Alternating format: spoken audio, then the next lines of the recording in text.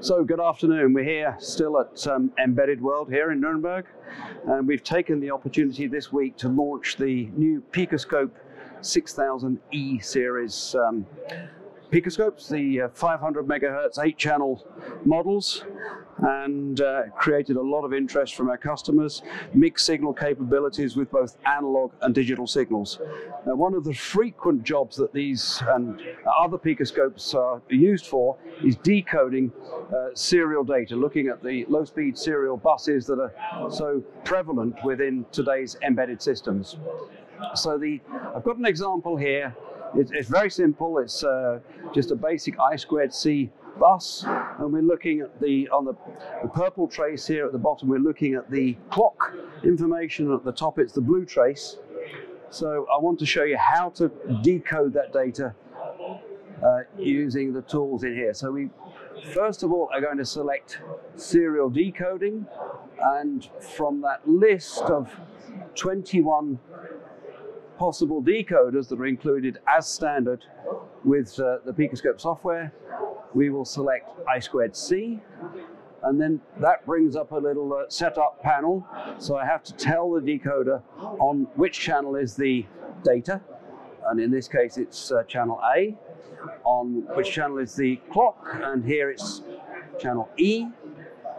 The software does a little bit of calculation to work out where the optimum threshold points are on both of those channels.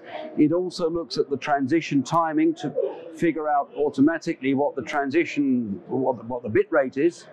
So in this case, it's 100 kilobit per second bit rate, and we can give it a name if we wish to, and then we can decode data either in the graph or in a tabular form. So for the moment, I'll untick the table, and we'll just look at the decoding in the graph. We'll OK that, OK that. Up pops the decoded data. So we can start running the scope now. OK, so now we're seeing each of those packets decoded one by one, making it much easier to read and understand what's going on in the device under test than would otherwise be the case. Now, I mentioned that it is also possible to look at information in a tabular form. So we've got, first of all, the decoded data in the graph. If I put the cursor there on that particular packet of information, we can see what the packet number is, the start and the stop time, the number of address bits, whether it's 7 or 10, the address, 8F in this case, the read-write, and then the data payload. But if you're looking at it and you want to understand what it is in a programming sense, you probably would want to look at the information not so much in a graphical format, but in a tabular format, which we can add by ticking the table box here.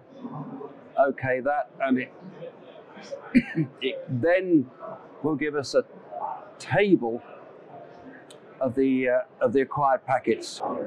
So all of the packets, tens, hundreds, or thousands, depending on the complexity of the task that you're trying to achieve, and that same information that laid out from top to bottom there. So that's it. It's very, very easy, very straightforward, very powerful, and a common task that is being undertaken by users of the scope in the work that they're doing to debug their systems.